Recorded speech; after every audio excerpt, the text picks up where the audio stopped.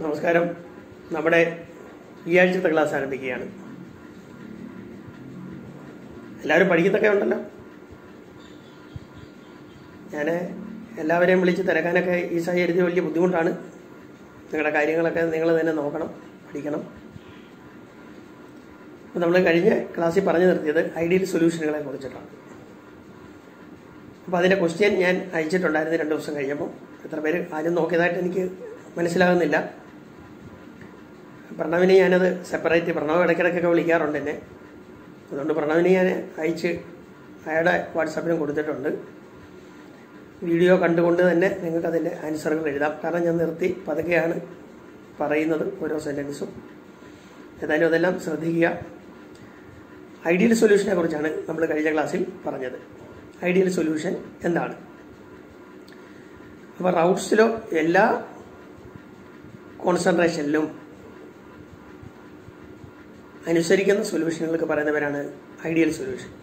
Solution which ഒബെയ്സ് routes law at all ranges of concentration is called ideal solution എന്ന് നമ്മൾ പറഞ്ഞു. അപ്പോൾ routes law അനുസരിക്കാത്തവർക്ക് പറയുന്ന പേരാണ് റിയൽ സൊല്യൂഷൻ എന്ന് പറയും. Real solution, non ideal solution എന്ന് പറയും. അപ്പോൾ ഡെഫിനിഷൻ അങ്ങനെ തന്നെ പറയാം. A solution which does not ഒബെയ്സ് routes law at all ranges of concentration in all composition ranges. എല്ലാ composition റേഞ്ചുകളിലും routes law അനുസരിക്കുന്നില്ല. Non ideal solution അല്ലെങ്കിൽ റിയൽ സൊല്യൂഷൻ. അപ്പോൾ അത് 2 തരത്തിലുണ്ട്. റിയൽ സൊല്യൂഷൻ അല്ലെങ്കിൽ നോൺ ഐഡിയൽ സൊല്യൂഷൻ എന്ന് പറയുന്നത് 2 തരത്തിലുള്ളത്. ഒന്ന്, റൗട്ട്സ് ലോയിൽ നിന്നും positive deviation കാണിക്കുന്നവർ. Routes law പറയുന്നതിനെക്കാട്ടിലും positive ഭാഗത്തേക്ക് നീങ്ങി സഞ്ചരിക്കുന്നവർ. അവർക്ക് പറയുന്ന പേരാണ് non ideal solution or real solution showing positive deviation.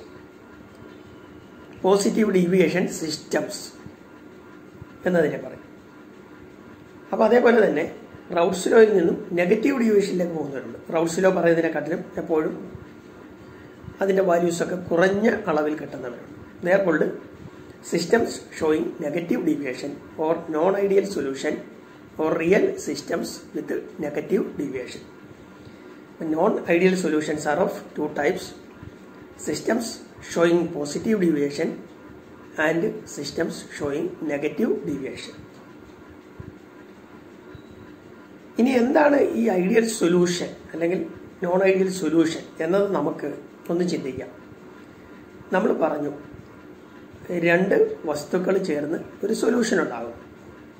അപ്പം ഇവിടെ നമുക്ക് 2 വസ്തുക്കളും ആ ചേരുന്ന 2 പദാർത്ഥങ്ങളും നമുക്ക് വോളറ്റൈൽ നേച്ചറുള്ളതാണെന്ന് സങ്കല്പിക്കാം.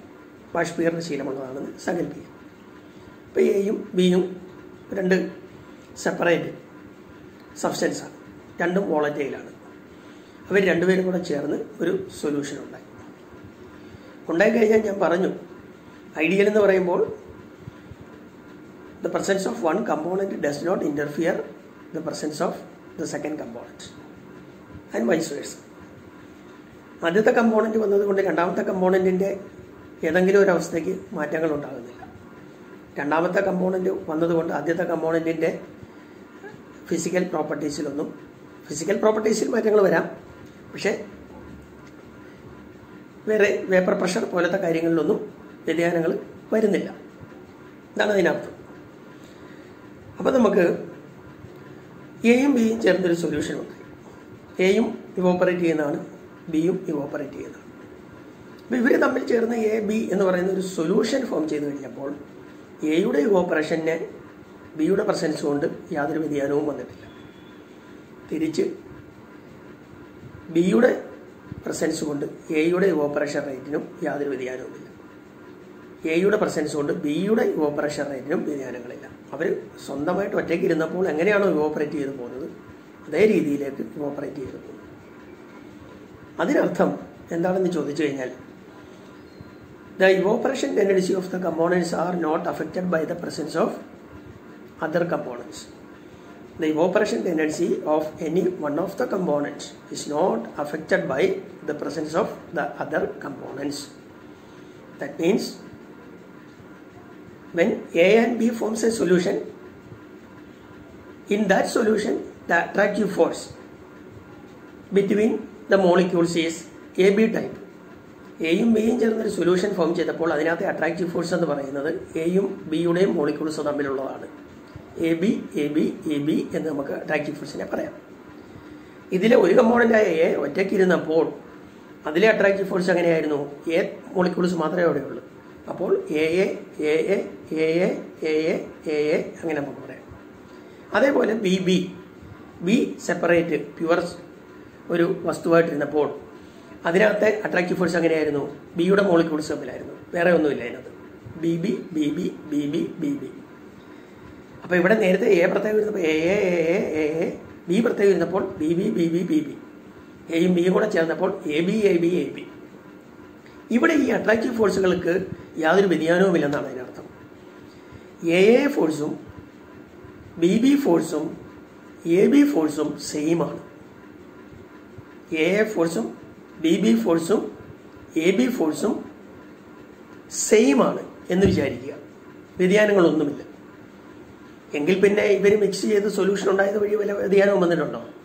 ആരുടെയെങ്കിലും ഓപ്പറേഷനെ ആരുടെയെങ്കിലും പ്രസൻസ് കൊണ്ട് എന്തെങ്കിലും പ്രശ്നങ്ങൾ ഉണ്ടായിട്ടുണ്ടോ? ഇല്ല. അപ്പം അങ്ങനെ വരുന്ന കേസിലാണ് നമ്മൾ പറയുന്നത് ഐഡിയൽ സൊല്യൂഷൻ എന്ന് പറയുന്നത്. ഐഡിയൽ സൊല്യൂഷൻ അവിടെയാണ് നമ്മൾ പറഞ്ഞ delta H mixing is equal to 0, delta V mixing is equal to 0. അപ്പോൾ നമ്മൾ നോൺ ഐഡിയൽ എടുക്കുമ്പോൾ ഇതിന് വ്യതിയാനങ്ങൾ വരുന്നുണ്ട്. നമ്മൾ ഈ പറഞ്ഞ A A B B A B ഫോഴ്സുകൾക്ക് വ്യതിയാനങ്ങൾ വരുന്നുണ്ട്. അപ്പോൾ അത് വരുന്ന വ്യതിയാനം അനുസരിച്ചിട്ടാണ് അത് കൂടുന്നോ കുറയുന്നോ. ഈ പുതുതായിട്ടുണ്ടായ എ ബി ഫോഴ്സ് നേരത്തെ ഉണ്ടായിരുന്നതിനെക്കാട്ടിലും കൂടുന്നോ അതോ നേരത്തെ ഉണ്ടായിരുന്നതിനെക്കാട്ടിലും കുറയുന്നോ, അതനുസരിച്ചിട്ടാണ് സിസ്റ്റങ്ങൾ നോൺ ഐഡിയൽ അല്ലെങ്കിൽ റിയൽ സിസ്റ്റം രണ്ടെണ്ണം ഉണ്ടെന്ന് നമ്മൾ പറഞ്ഞത്. അപ്പോൾ നമ്മൾ ഒന്ന് പരിശോധിക്കുക. എ എ ഫോഴ്സ് ഉണ്ടായിരുന്നു എയ്ക്കകത്ത്, B B B B force ബിക്കകത്തും ഉണ്ടായിരുന്നു. ഇവർ ഒരുമിച്ച് ചേർന്ന് എ ബി ഫോം ചെയ്തു, ഒരു സൊല്യൂഷൻ ഫോം ചെയ്തപ്പോൾ എ ബി ഫോഴ്സ് എയും ബിയും തമ്മിലുള്ള ഫോഴ്സ് കുറവാണ്, അട്രാക്റ്റീവ് ഫോഴ്സ് കുറവാണ്. ഇവർ തമ്മിലുള്ള അട്രാക്റ്റീവ് ഫോഴ്സ് കുറവാണ്. അപ്പോൾ എന്ത് ചെയ്യാൻ പറ്റും? എയ്ക്കും ബിക്കും നേരത്തെ ഉള്ളതിനെക്കാട്ടിലും വേഗത്തിൽ എ ബി ബോണ്ട് ബ്രേക്ക് ചെയ്തുകൊണ്ട് എസ്കേപ്പ് ചെയ്ത് പോവാം, ഇവോപ്പറേറ്റ് ചെയ്ത് പോവാം. അപ്പം വേപ്പറിൻ്റെ അളവ് കൂടിക്കൊണ്ടിരിക്കും, അതുകൊണ്ട് വേപ്പർ പ്രഷറും കൂടിക്കൊണ്ടിരിക്കും, ആ സൊല്യൂഷൻ്റെ വേപ്പർ പ്രഷറും കൂടുതലായിരിക്കും. അപ്പം നമുക്ക് പറയാം, if the A B force, that is the attractive force between two dissimilar molecules, is lesser than, അത് കുറവാണ്, is lesser than the attractive force between similar molecules, that is between A B B B B. അപ്പോൾ A ഫോഴ്സുകളെക്കാട്ടിലും B B ഫോഴ്സുകളെക്കാട്ടിലും A B force കുറവാണെങ്കിൽ evaporation tendency കൂടും, കാരണം attractive force കുറവാണ്, അവിടെ vapour പ്രഷറും കൂടും. അതുകൊണ്ടാണ് ആ സൊല്യൂഷനുകൾ റൗട്ട്സ് ലോ പറയുന്നതിനെക്കാട്ടിലും വേപ്പർ പ്രഷർ കൂടുതൽ കാണിക്കും. Such solution shows A higher vapour pressure than that told by routes law. They are called systems with positive deviation. They are called systems with positive deviation. ഇപ്പം positive ഡീവിയേഷൻ്റെ കാര്യം ഞാൻ പറഞ്ഞു. ഇനി negative deviation ഇതേപോലെ തന്നെ. A എന്ന് പറയുന്ന ഒരു വസ്തു, അതിനകത്ത് എ ഫോഴ്സുകളായിരുന്നു ഉണ്ടായിരുന്നത്. ബി എന്ന് പറയുന്ന ഒരു വസ്തു, ബി ബി ഫോഴ്സുകളായിരുന്നു ഉണ്ടായിരുന്നത്. അവർ ചേർന്ന് എ ബി ഉണ്ടായി, അവിടെ എ ബി ഫോഴ്സാണുള്ളത്. ഈ A B force A ഫോഴ്സിനെക്കാട്ടിലും B B ഫോഴ്സിനെക്കാട്ടിലും stronger ആണെന്ന് വിചാരിക്കുക, നല്ല ബലമുള്ളതാണെന്ന് വിചാരിക്കുക. ആണെങ്കിൽ എന്ത് പറ്റും? എയ്ക്കും ബിക്കും നേരത്തെ ഉള്ളതുപോലെ ഇവോപ്പറേറ്റ് ചെയ്യാനോ എസ്കേപ്പ് ചെയ്യാനോ ഒന്നും സാധിക്കത്തില്ല. അപ്പോൾ അങ്ങനെ വരുമ്പം നമ്മൾ പറയും A B force is greater than that between A or BB, so that the molecules A and B cannot escape or evaporate not easily. എളുപ്പത്തിൽ ഇവോപ്പറേറ്റ് ചെയ്യാൻ പറ്റത്തില്ല. അപ്പോൾ അവിടെ വേപ്പർ പ്രഷർ സൊല്യൂഷനകത്ത് എയുടെയും ബിയുടെയും കുറവായിരിക്കും, കാരണം അവർക്ക് രക്ഷപ്പെട്ടു പോകാൻ ഇവോപ്പറേറ്റ് ചെയ്യാനായിട്ട് സാധിക്കുന്നില്ല. അപ്പോൾ അങ്ങനെ വരുമ്പോൾ നമ്മൾ കാണുന്ന വേപ്പർ പ്രഷർ എന്ന് പറയുന്നത് റൗട്ട്സ് ലോ പറയുന്നതിനെക്കാട്ടിലും എപ്പോഴും കുറവായിരിക്കും. റൗട്ട്സ് ലോ പറയുന്നത് എന്താണ്? പ്യുവർ ഐഡിയൽ സൊല്യൂഷനെ കുറിച്ചാണ് റൗൾട്ട്സ് ലോ പറയുന്നത്. അവിടെ വ്യതിയാനങ്ങളില്ല. നമ്മൾ കാൽക്കുലേറ്റ് ചെയ്യുന്നതും പ്രതീക്ഷിക്കുന്നതും എല്ലാം സെയിം തന്നെയാണ്. പക്ഷെ അതിനെക്കാട്ടിലും ഇവിടെ എന്തായിരിക്കും, കുറവായിരിക്കും വരുന്നത്. They are called systems with negative deviation. Non ideal solution with negative deviation. അപ്പം നമ്മളിപ്പോൾ പറഞ്ഞത് 3 സിസ്റ്റങ്ങളെ കുറിച്ച് പറഞ്ഞു. ഐഡിയൽ, നോൺ ഐഡിയൽ വിത്ത് പോസിറ്റീവ് ഡീവിയേഷൻ, നോൺ ഐഡിയൽ വിത്ത് നെഗറ്റീവ് ഡീവിയേഷൻ. ഞാനതൊന്ന് സമ്മപ്പ് ചെയ്ത് പറയാം. ഐഡിയൽ സൊല്യൂഷൻ വിച്ച് ഒബെയ്സ്, നമുക്ക് എന്താണ് ഐഡിയൽ സൊല്യൂഷൻ എന്ന് വെച്ചാൽ സൊല്യൂഷൻസ് വിച്ച് ഒബെയ്സ് റൗൾട്ട്സ് ലോ. എന്താണ് അവരുടെ പ്രത്യേകത? For them delta H mixing is equal to 0, delta B mixing is equal to 0. Non ideal solution, solution which does not ഒബെയ്സ് റൗൾട്ട്സ് law. They are of 2 types. Our 2 തരമുണ്ട്. 1 systems with positive deviation. എന്താണ് പ്രത്യേകത? their vapor pressure will be greater than that told by റൗൾട്ട്സ് law. അവരെ സംബന്ധിച്ച് എന്തായിരിക്കും അവസ്ഥ? Delta H mixing will be positive, delta V mixing will be positive. Delta H mixing will be positive, delta V mixing will be positive. Arc? System showing positive deviation. Evaporation tendency കൂടുതലാണ്. അപ്പോൾ അവിടെ തന്മാത്രകൾ അകന്നാണ് നിൽക്കുന്നത്. ബലമില്ല, പരസ്പരം ബലമില്ല. എയും ബിയും തമ്മിൽ പരസ്പരം നല്ല രീതിയിൽ ബന്ധിക്കപ്പെട്ടിട്ടില്ല. അവർ അകന്നു നിൽക്കുന്നു. അതുകൊണ്ട് വോളിയം ഇൻക്രീസ് ആയിരിക്കും ഉണ്ടാകുന്നത്. അതാണ് delta V mixing is equal to positive എന്ന് പറയുന്നത്. പോസിറ്റീവാണ്, കൂടുതലാണ് വരുന്നത്. Delta H mixing is equal to positive. അവിടെ എനർജി എന്താണ് ചെയ്യുന്നത്? അബ്സോർബാണ് ചെയ്യുന്നത്. അബ്സോർബ് ചെയ്യാൻ കാരണം എന്താ? ബോണ്ട് ബ്രേക്കിങ്ങിനാണ് എനർജി അബ്സോർബ് ചെയ്യുന്നത്. അപ്പോൾ എയും ബിയും തമ്മിൽ ചേർന്ന് എ ബി എന്ന് പറയുന്ന സൊല്യൂഷൻ ഉണ്ടായപ്പോൾ അവിടെ ബോണ്ടുകൾ ബ്രേക്കായി അവർ അകന്നു പോകുന്നു, അടുക്കുമല്ല, ബോണ്ട് ഉണ്ടാവുമല്ല. ബോണ്ട് ബ്രേക്കിംഗ് ആണ്. That is an endothermic process. Energy ആവശ്യമായ പ്രോസസ്സാണ്. So delta H is positive ആണ് അതിൻ്റെ കാരണം. ഇതേപോലെ തന്നെ സിസ്റ്റംസ് വിത്ത് നെഗറ്റീവ് ഡീവിയേഷൻ. അവിടെ എന്താണ് സംഭവിക്കുന്നത്? their vapor pressure will be greater than that calculated from റൗൾട്ട്സ് law. their vapor pressure will be lesser than that calculated from റൗൾട്ട്സ് law. that calculated from റൗൾട്ട്സ് law, lesser than that calculated from റൗൾട്ട്സ് law for negative systems. അപ്പോൾ അവിടെ എന്തായിരിക്കും? Delta H mixing negative ആയിരിക്കും, delta B മിക്സിംഗും negative ആയിരിക്കും. Delta H mixing negative എന്ന് വെച്ചാൽ delta H negative വരുന്നപ്പോഴാണ് നമുക്കറിയാം bond form ചെയ്യുമ്പോഴാണ്. Bond ഫോർമേഷനാണ്. Bond formation is an exothermic process. Delta H is negative. അപ്പോൾ എയും ബിയും ചേർന്ന് എ ബി എന്ന് പറയുന്ന വസ്തു ഉണ്ടായപ്പോൾ എയും ബിയും തമ്മിൽ കൂടുതൽ ബലം ഉണ്ടായി, ഫോഴ്സ് ഓഫ് അട്രാക്ഷൻ ഉണ്ടായി. അതുകൊണ്ടാണ് ഡെൽറ്റ എച്ച് നെഗറ്റീവ് ആകുന്നത്. അതേപോലെ delta V mixing is equal to negative എന്ന് വെച്ചാൽ വോളിയം ഡിക്രീസ് വന്നു. എയും ബിയും കൂടെ ചേർന്ന് ഒരുമിച്ച് ചേർന്ന് കഴിഞ്ഞപ്പോൾ അവിടെ വ്യാപ്തത്തിന് കുറവ് വന്നു എന്ന് പറഞ്ഞാൽ അർത്ഥം തന്മാത്രകൾ കുറെ കൂടെ അടുത്തവർ പരസ്പരം ബന്ധിക്കപ്പെട്ടു, ബോണ്ട് ഉണ്ടായി എന്നർത്ഥം. So systems with negative deviation, their vapor pressure will be less than that calculated from റൗൾട്ട്സ് law. their delta H mixing will be negative, their delta V mixing is equal to negative. ഇനി നമുക്ക് ഈ 3 തരം സിസ്റ്റങ്ങൾക്ക് example ഒന്ന് കൊടുക്കാം. ഒരു സാധാരണ പരീക്ഷയ്ക്ക് ചോദിക്കാറുണ്ട്.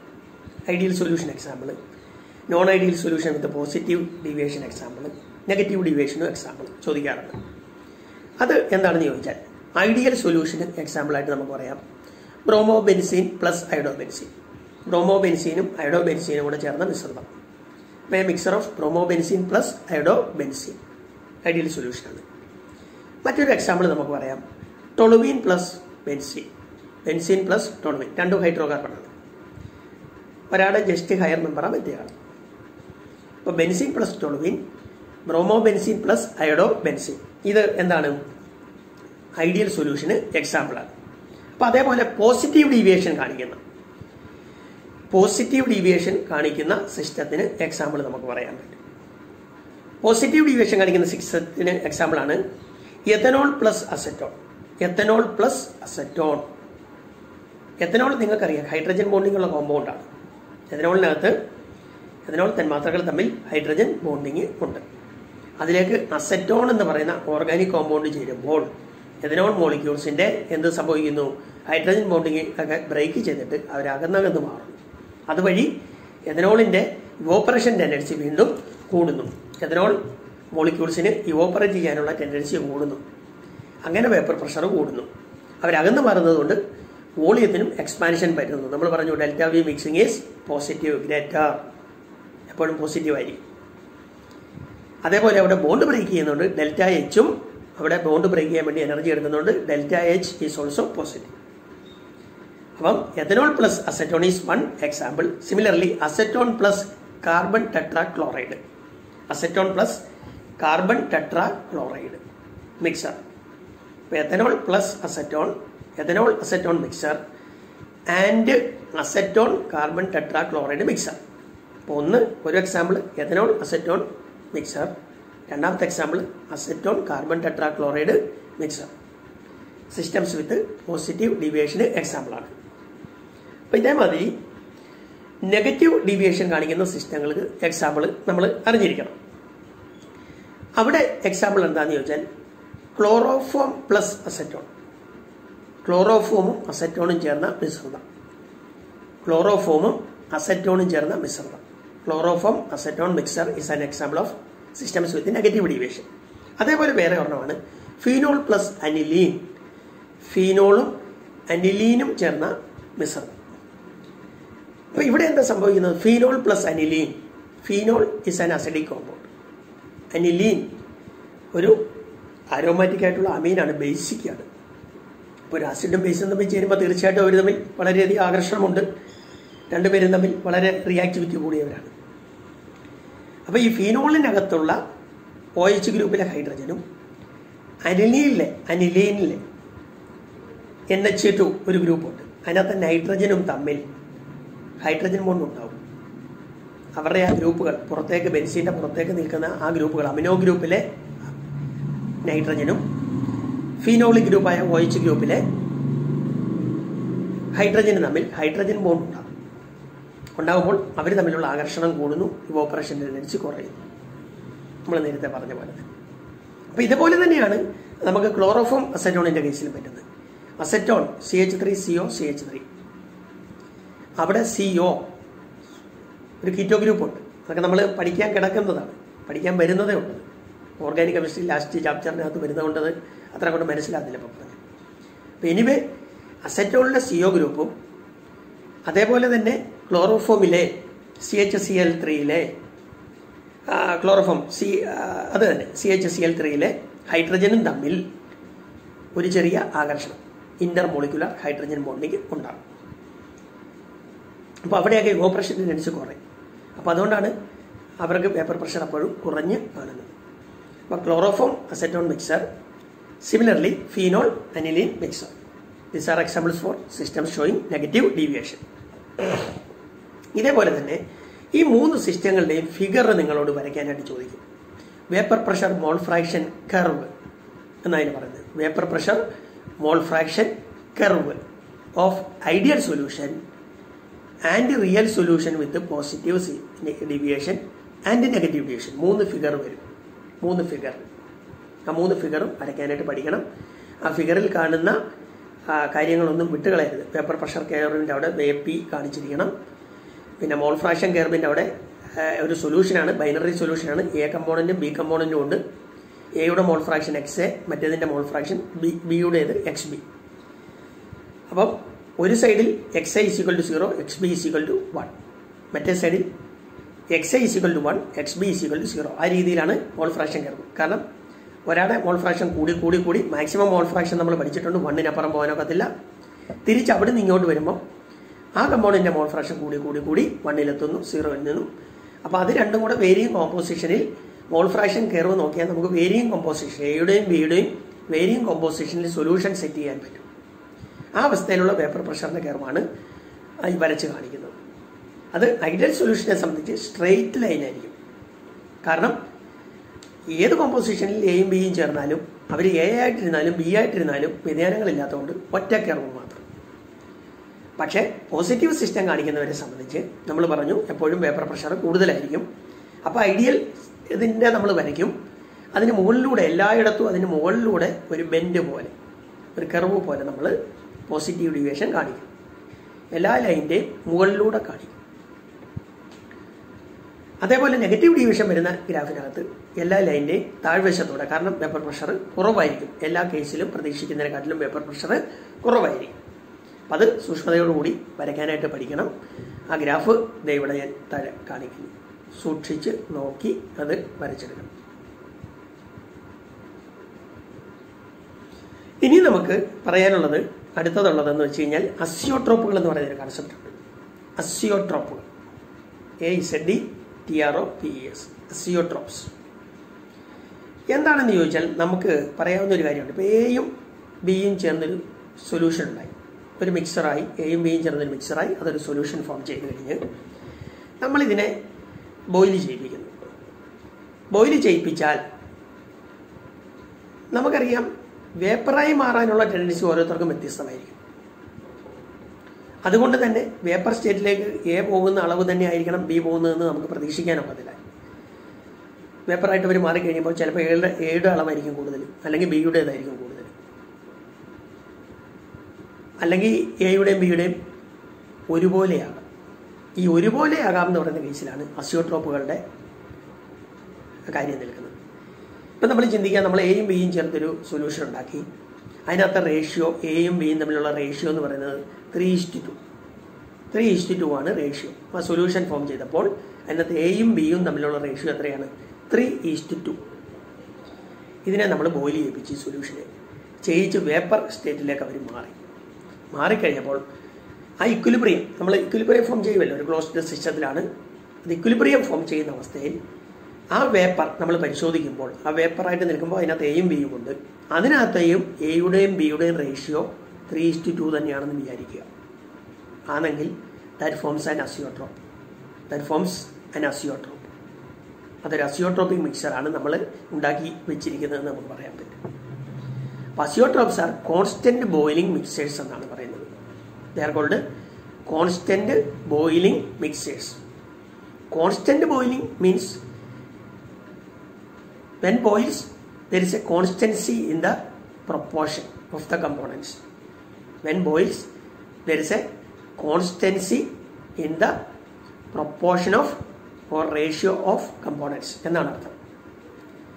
അപ്പോൾ solutions or liquid mixers, solutions എന്ന് പറയുന്നത് എന്താണ്? ലിക്വിഡ് മിക്സേഴ്സ് ആണ്.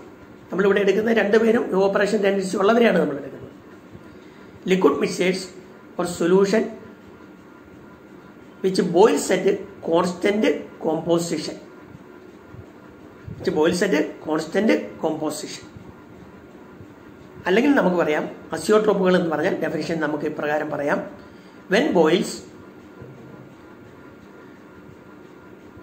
the composition, that is the percentage composition of the components are same in the vapor state and in the liquid state. When boils, the percentage composition of the components in the vapor state and in the liquid states are equal, are called azeotrophs. Are called azeotrophs. Constant boiling mixtures. There is no change in composition even after boiling, even after the formation of vapor from the liquid state, from the liquid state or solution state എന്ന് നമുക്ക് പറയാം. അപ്പോൾ ഇത് രണ്ട് തരമുണ്ട്. Minimum boiling അസിയോട്രോപ്പുകളുമുണ്ട്, maximum boiling അസിയോട്രോപ്പുകളുമുണ്ട്. Minimum boiling അസിയോട്രോപ്പുകൾ എന്ന് പറയുമ്പോൾ അവർക്ക് boiling point കുറവായിരിക്കും. എയും ബിയും ചേർന്ന് ഒരു സൊല്യൂഷൻ ഫോം ചെയ്ത് കഴിയുമ്പോൾ അവിടെ എയുടെ ബോയിലിംഗ് പോയിന്റിനെക്കാട്ടിലും ബിയുടെ ബോയിലിംഗ് പോയിന്റിനെക്കാട്ടിലും കുറവായിരിക്കും എ ബിയുടെ boiling point. The boiling point of the mixer AB will be less than the boiling point of A or B independently. That is called minimum boiling azeotrophs. കാരണം minimum energy is needed, minimum temperature is needed for their boiling എന്നാണ് അർത്ഥം. കാരണം എന്തായിരിക്കും? അവർക്ക് evaporation tendency കൂടുതലായിരിക്കും. Systems with the positive deviations have minimum boiling azeotrophs. Positive division കാണിക്കുന്ന സിസ്റ്റങ്ങളാണ് minimum boiling അസിയോട്രോപ്പുകൾ സാധാരണയായിട്ട് form ചെയ്യുന്നത്. Because they may boil at A lesser temperature than independent components. അതേപോലെ തന്നെ മാക്സിമം ബോയിലിംഗ് അസിയോട്രോപ്പുകളുണ്ട്. അവർക്ക് എന്തായിരിക്കും? ബോയിലിംഗ് പോയിന്റ് കൂടുതലായിരിക്കും. എയും ബിയും ചേർന്നൊരു മിശ്രിതം ഉണ്ടായി, ഒരു മിക്സർ ഉണ്ടായി, ഒരു സൊല്യൂഷൻ ഉണ്ടായി കഴിയുമ്പോൾ അവിടെ ആ മിക്സർ, ആ സൊല്യൂഷന്റെ ബോയിലിംഗ് പോയിന്റ് എന്ന് പറയുന്നത് it will be greater than the independent A or B. എയുടെയോ ബിയുടെയോ boiling പോയിന്റിനെക്കാട്ടിലും കൂടുതലായിരിക്കും. That's called maximum boiling azeotropes. കാരണം ബോയിലിംഗ് പോയിന്റ് കൂടുന്നു, മാക്സിമത്തിലേക്ക് എത്തും. അപ്പൊ എന്താണ് minimum boiling azeotrope? Azeotropes whose boiling point is lesser than the boiling points of the components are called minimum boiling azeotrophs. അതാരാണ് കാണിക്കുന്നത്? Systems having positive deviations are examples. What is maximum boiling azeotrophs? Maximum boiling azeotrophs എന്ന് പറഞ്ഞു കഴിഞ്ഞാൽ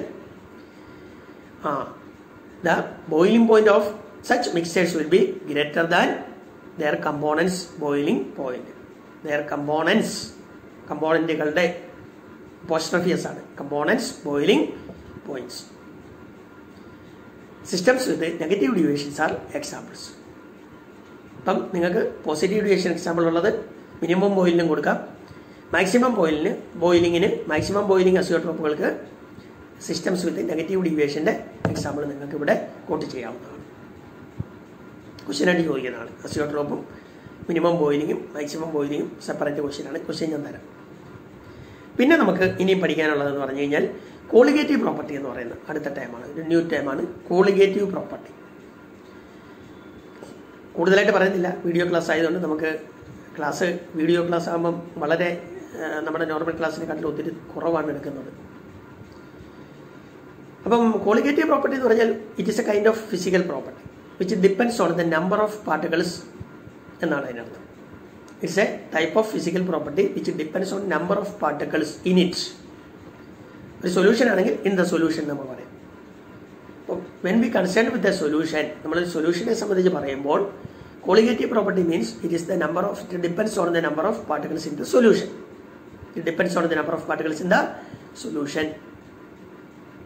അപ്പോൾ അതാണ് അതിൻ്റെ definition. Colligative property, what is colligative property?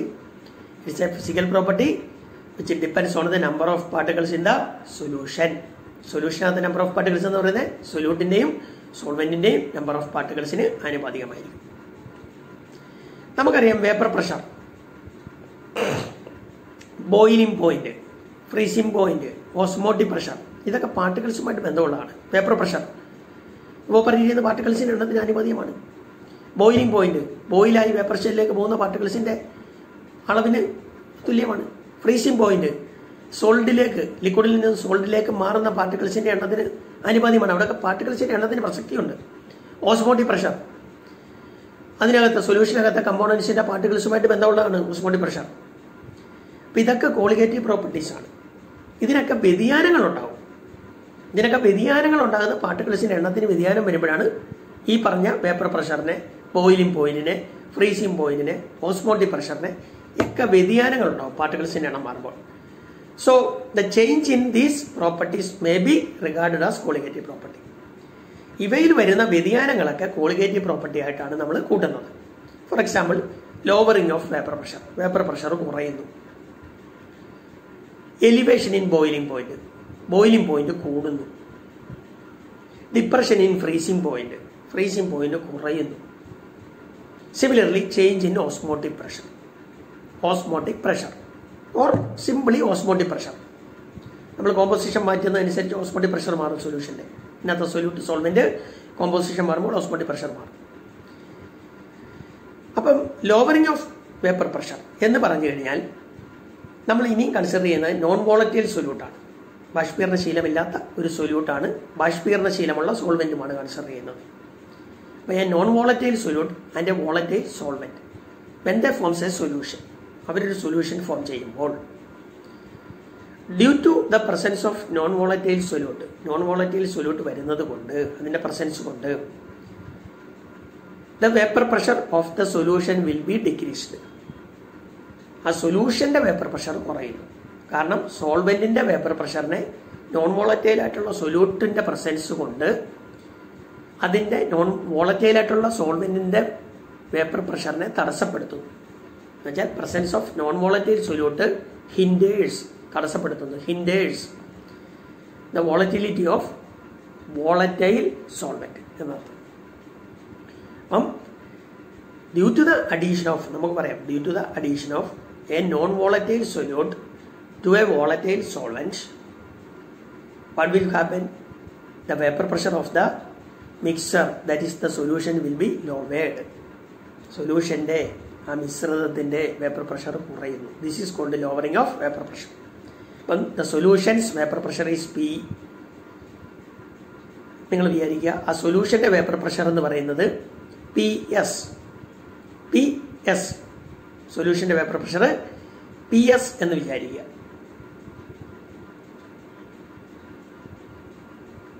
But that is equal to P A. അത് നമുക്ക് പി എ എന്ന് തന്നെ പറയാം. കാരണം എന്താ?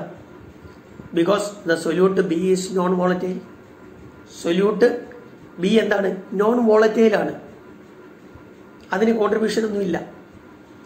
അപ്പം എയും ബിയും ചേർന്ന് ഒരു സൊല്യൂഷൻ ഫോം ചെയ്യുമ്പോൾ ബി നോൺ വോളറ്റൈൽ ആയതുകൊണ്ട്, സൊല്യൂട്ട് നോൺ വോളറ്റൈൽ ആയതുകൊണ്ട്, ബാഷ്പീകരിക്കാത്തതായതുകൊണ്ട് സൊല്യൂഷന്റെ വേപ്പർ പ്രഷറിനെ നമുക്ക് സൊല്യൂഷന്റെ വേപ്പർ പ്രഷർ പി എസ് എന്ന് പറയുന്ന കാര്യമില്ല. സോൾവെന്റായ എ മാത്രം കോൺട്രിബ്യൂട്ട് ചെയ്യുന്നതാണ്. So it is equal to P A. പക്ഷെ സൊല്യൂഷൻ ഫോം ചെയ്തപ്പോൾ ആ എയുടെ വേപ്പർ പ്രഷറിന് പ്യുവർ ആയിട്ടുള്ള സോൾവെന്റിന്റെ വേപ്പർ പ്രഷറിനെക്കാട്ടിലും കുറയും സൊല്യൂഷന്റെ വേപ്പർ പ്രഷർ. കാരണം എന്താ? ബി വന്ന് അവിടെ ഹിൻഡർ ചെയ്തു, തടസ്സം ചെയ്തു. എയുടെ മോളിക്യൂൾസിന് തടസ്സം സൃഷ്ടിച്ചു. കാരണം at the surface there are a lot of B molecules which are non-volatile. They prevent the evaporation of A.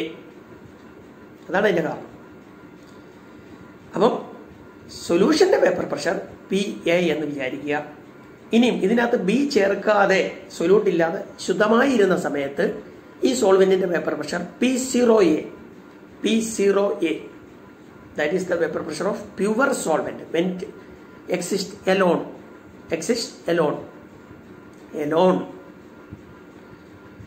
അങ്ങനെയാണെങ്കിൽ which will be greater?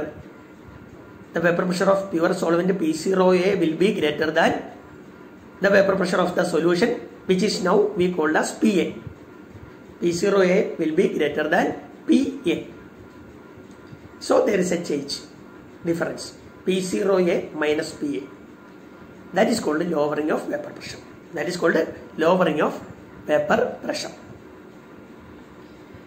lowering of vapor pressure is the difference in the vapor pressure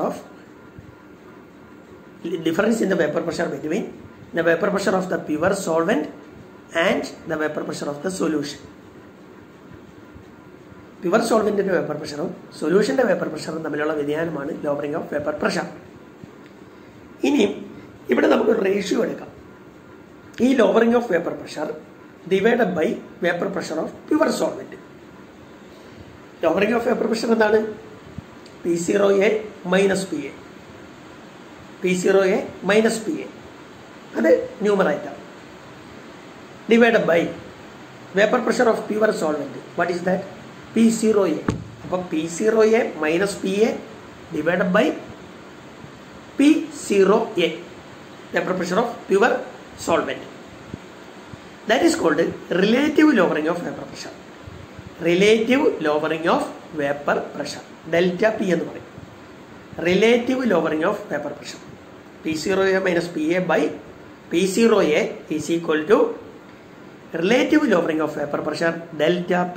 Triangle ചിഹ്നമാണല്ലോ delta P. അത് നമ്മൾ പഠിച്ചിട്ടില്ല, പക്ഷെ routes law പ്രകാരം പറയുന്നുണ്ട്. Relative lowering of vapor pressure is equal to lowering of vapor pressure is equal to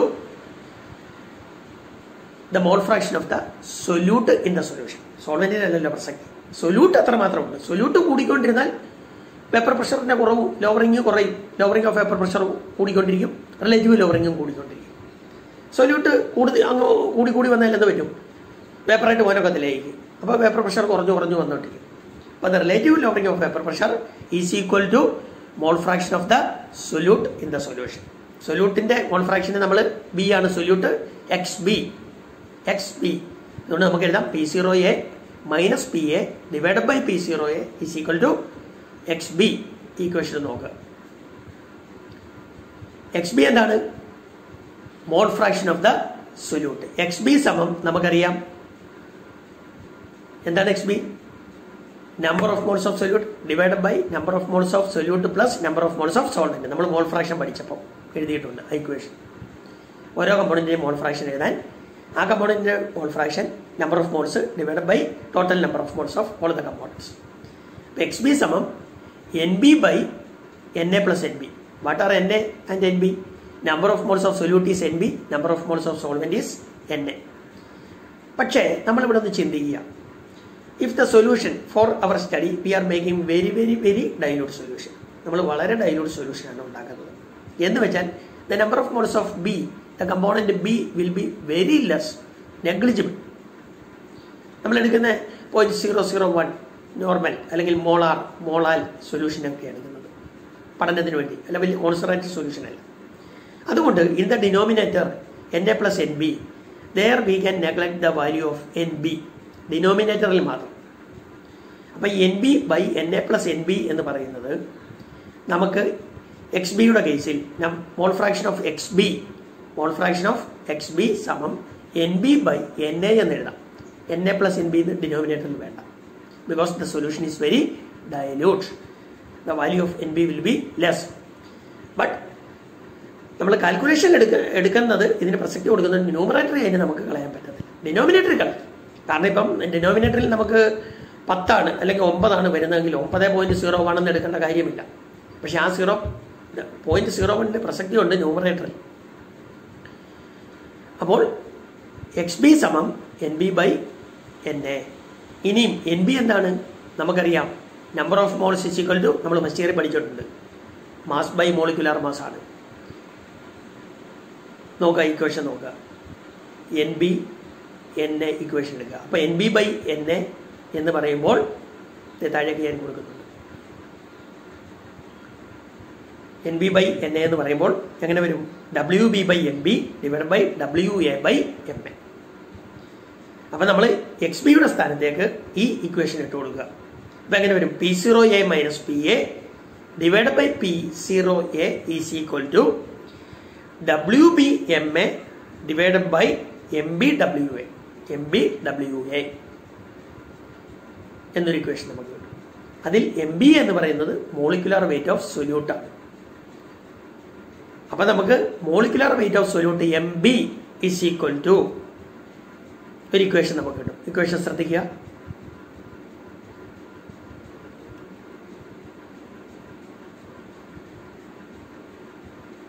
ഇപ്രകാരം നമുക്ക് molecular weight of non volatile solute can be calculated from lowering of vapour pressure. ഇപ്രകാരം നമുക്ക് molecular weight of solute A non volatile solute by lowering of vapour pressure method. നമുക്ക് lowering of vapour pressure മെത്തേഡിൽ molecular weight സൊല്യൂട്ടിന്റെ calculate ചെയ്യും. ഇതേപോലെ elevation in boiling പോയിന്റിൽ elevation ഉണ്ടാവും, കൂടും. അത് പ്രകാരവും നമുക്ക് മോളിക്കുലർ വെയിറ്റ് കണ്ടുപിടിക്കാനായിട്ട് സാധിക്കും. Elevation in boiling point just അത് ഞാൻ മൊത്തം പറയുന്നില്ല, ജസ്റ്റ് ഒന്ന് പറഞ്ഞിട്ട് അടുത്ത ക്ലാസ്സിൽ അതിനെക്കുറിച്ച് കൂടുതലായിട്ട് പറയും. ഇപ്പോൾ ഒരു സൊല്യൂഷൻ ബോയിൽ ചെയ്യുന്നപ്പോഴാണ് അതിനകത്ത് എല്ലാ മോളിക്യൂൾസിനും അറ്റ്മോസ്ഫിയർ പ്രഷർ, അന്തരീക്ഷത്തിലെ മോളിക്യൂൾസിൻ്റെ എനർജി അക്യൂർ ചെയ്യുമ്പോഴാണ്. നമ്മൾ പറഞ്ഞു what is boiling? When A liquid boils, when all the molecules in the liquids attain an energy equivalent to the energy of the atmospheric molecules, or when they acquire an energy greater than that of the energy of the atmospheric molecules. For that we are heating the liquid. When we heat, when the temperature rises, each and every molecule get enough energy, and after certain time of heating all the molecules acquire an energy either equal to or greater than the energy acquired by the molecules in the atmosphere. At that time what they will do? They will want to go from the solution to outward. For that, first they come to the surface. From the surface, they want to escape. Then what will happen? The molecules in the atmosphere will prevent them to go up, prevent them from going up. So at the surface layer, what will happen? A struggle will occur. A struggle will occur. A struggle will occur. What is that struggle? The struggle between the energy acquired molecules of the solution and the molecules in the atmosphere. And that is seen as the phenomenon of boiling. That is seen as the phenomenon of boiling. That struggle is seen as the phenomenon of boiling. Because the energy of the molecules in the liquid or the solution is greater than the energy of the atmospheric molecules, they will definitely go up. And all of them will escape and the liquid will evaporate completely. അതാണ് ബോയിലിങ്ങിൽ സംഭവിക്കുന്നത്. ഞാൻ പറഞ്ഞ ഇത്രയേ ഉള്ളൂ. നമ്മൾ ചൂടാക്കുമ്പോൾ ദ്രാവകത്തിലെ തന്മാത്രകൾ energy ധാരാളം ലഭിച്ച് അവർ രക്ഷപ്പെടാനായിട്ട് മുകളിലേക്ക് വരും. മുകളിൽ വരുമ്പോൾ അത് അന്തരീക്ഷത്തിലെ തന്മാത്രകളിലെക്കാട്ടിലും ഊർജ്ജം കൂടിയൊരവസ്ഥയിലായിരിക്കും അവർ മുകളിലേക്ക് വരുന്നത്. അപ്പം അങ്ങനെ വന്ന് ആദ്യത്തെ സ്റ്റെപ്പായിട്ട് അവർ സർഫസിൽ വരുന്നു. അവിടുന്ന് രക്ഷപ്പെടാൻ ശ്രമിക്കുമ്പോൾ അന്തരീക്ഷത്തിലെ തന്മാത്രകൾ അവരെ തടസ്സപ്പെടുത്തും. മുകളിലേക്ക് വരാതെ പറ്റത്തില്ല എന്നുള്ള രീതിയിൽ സപ്രസ് ചെയ്യും. നമ്മൾ ചിലടത്ത് ചെന്ന് ഉന്തുതള്ളും ഉണ്ടാക്കുന്ന പോലെ കയറാൻ ശ്രമിക്കും, അവർ കയറ്റാൻ ശ്രമിക്കത്തില്ല. അപ്പോൾ അവിടെ ആകെ ഒരു സ്ട്രഗ്ലിങ്. എന്തായാലും ഈ നമ്മൾ ടെമ്പറേച്ചർ കൂടുതൽ കൊടുക്കുന്നതുകൊണ്ട് ദ്രാവകത്തിലെ തന്മാത്രകൾക്ക് എനർജി കൂടുതലായതുകൊണ്ട് അവർ ഡെഫിനറ്റ് ആയിട്ടും അന്തരീക്ഷത്തിലേക്ക് പോകും. ഈ സ്ട്രഗിളിന് ശേഷം അവർ അന്തരീക്ഷത്തിലേക്ക് മറ്റവരെ തള്ളി മാറ്റി കൊണ്ടുപോകും. അങ്ങനെ എല്ലാവരും രക്ഷപ്പെട്ട് കഴിയുമ്പോൾ അവസാനം വരുമ്പോൾ നമ്മുടെ പാത്രത്തിനകത്ത് വെള്ളമൊന്നും കാണുന്നില്ല. That is called boiling. അപ്പോൾ ഇവിടെ ഒരു നോൺ വോളറ്റൈൽ സൊല്യൂട്ട്, ബാഷ്പീകരണശീലമില്ലാത്ത സൊല്യൂട്ട് ഇട്ടാൽ എന്താണ് സംഭവിക്കുന്നത്? At the surface, there will be a lot of non-volatile solute molecules. At the surface, ഉപരിതലത്തിൽ എന്തായിരിക്കും? There is a lot of non-volatile solute molecules. Solvent molecules നേരത്തെ pure സോൾവെന്റിൽ ഉണ്ടായിരുന്നത് പോലെ ഉണ്ടോ? ഇപ്പം ഇല്ല. അവരൊക്കെ പെർസെൻറ്റേജ് കുറഞ്ഞു സർഫസിലുള്ളത്. അപ്പോൾ പെർസെൻറ്റേജ് കുറഞ്ഞു. അഥവാ ഇവർ എനർജി എടുത്ത് മുകളിലേക്ക് വന്നാലും ഈ ഉപരിതലത്തിൽ കിടക്കുന്ന ബാഷ്പീകരണശീലമില്ലാത്ത നോൺ വോളറ്റൈൽ സൊല്യൂട്ടിനെ മാറ്റിക്കൊണ്ട് വേണം അവർക്ക് രക്ഷപ്പെട്ടു പോകാൻ. അപ്പോൾ തീർച്ചയായിട്ടും ഇവോപ്പറേറ്റ് ചെയ്യാനുള്ള കപ്പാസിറ്റി കുറയും.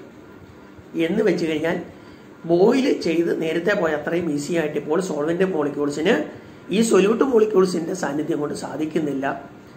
അപ്പോൾ നമ്മൾ കൂടുതൽ ഹീറ്റ് ചെയ്യേണ്ടതായിട്ട് വരും ബോയിൽ ചെയ്യാൻ വേണ്ടിയിട്ട്. അപ്പോൾ ബോയിലിംഗ് പോയിന്റ് എന്ത് ചെയ്യപ്പെടും? എലിവേറ്റ് ചെയ്യപ്പെടും. ബോയിലിംഗ് പോയിന്റ് എലിവേറ്റ് ചെയ്യും, ഉയരും. നേരത്തെ 100 ഡിഗ്രിയിൽ തിളച്ചത് ഇപ്പം 102 ഡിഗ്രിയിലേ തിളക്കത്തുള്ളൂ. കാരണം എന്താ? 100 ഡിഗ്രി കൊടുത്തപ്പോൾ നേരത്തെ സൊല്യൂട്ടൊന്നുമില്ല, പ്യുവർ സോൾവെന്റാ. അവർക്ക് തിളച്ച് പോയാൽ മതി. അന്തരീക്ഷത്തിലെ മോളിക്യൂൾസിനെ മാത്രം തള്ളി മാറ്റിക്കൊണ്ട് പോയാൽ മതിയായിരുന്നു. അത് മാത്രമല്ല സർഫസിലെല്ലാം അവരുടെ മോളിക്യൂൾസ് തന്നെയായിരുന്നു കിടന്നത്. പക്ഷെ ഇപ്പം ബാഷ്പീകരണശീലമില്ലാത്ത നോൺ വോളറ്റൈൽ സൊല്യൂട്ട് ഈ സർഫസിൽ വന്നതുകൊണ്ട് എന്ത് സംഭവിച്ചു? അവിടെ ഇവർക്ക് മുകളിലേക്ക് പോകണമെങ്കിൽ 2-3 കടമ്പകൾ കടക്കേണ്ടതായിട്ട് വരും. ഒന്ന്, അവരുടെ പെർസെൻറ്റേജ് സർഫസിൽ കുറവാണ്. 2, സൊല്യൂട്ടുകൾ കിടക്കുന്നത് കൊണ്ട് അവർക്ക് കൂടുതൽ എനർജി അക്യൂർ ചെയ്യണം.